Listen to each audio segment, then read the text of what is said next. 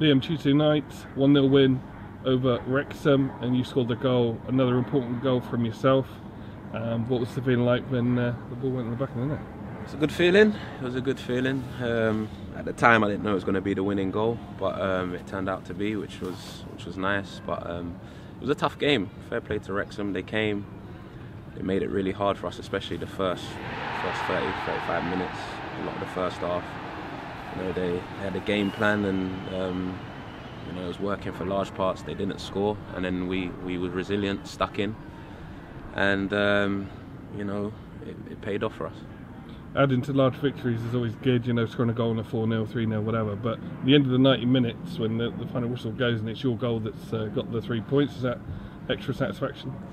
Yeah, extra satisfaction, just the 3 points. And obviously scoring, it's nice to chip in with goals and assists. Me and Ben are obviously trying to do that as well.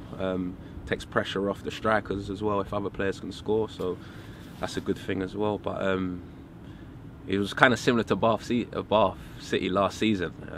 Kind of needed a goal, and we didn't have our best of games that night, and we still got away with the 3 points. But we can't always win playing unbelievable football. So sometimes you need those ugly wins. In our interviews, we often talk about Ben as well, don't we? Because you have a good relationship and on the pitch and off it. And I thought he played really well. But people sometimes take your performances for granted because you're very consistent and it's a high level. And Ben is reaching that as well, and his assists and his contribution in attacking has been really good. Yeah, he's been doing brilliant, to be fair to him. I mean, we're always together in the car school, we kind of rooming together and stuff. So we're always talking about football and just about consistency. And I think that's what we try and do. We try and be consistent at our jobs, and it's good when people notice it, but we've got to carry it on and keep doing what we've been doing.